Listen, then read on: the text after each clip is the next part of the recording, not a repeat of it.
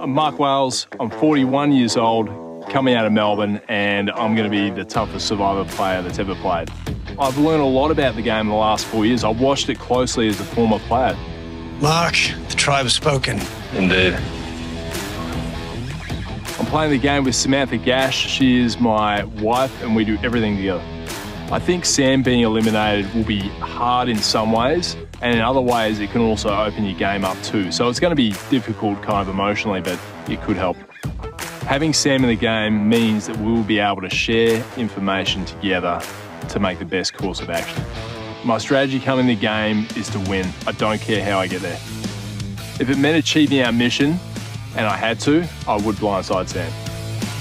The part of my game that's going to be similar is my physical game, but what will be different is that you'll see a big improvement in my social and strategy. I'm most looking forward to coming back and showing what new skills I've got. I think other players can expect to get a trustworthy competitor. I value alliances as long as they serve my needs, and if they don't, I don't value them anymore. I want to be remembered on Survivor as a capable player that covered all the dimensions and came back a second time completely different.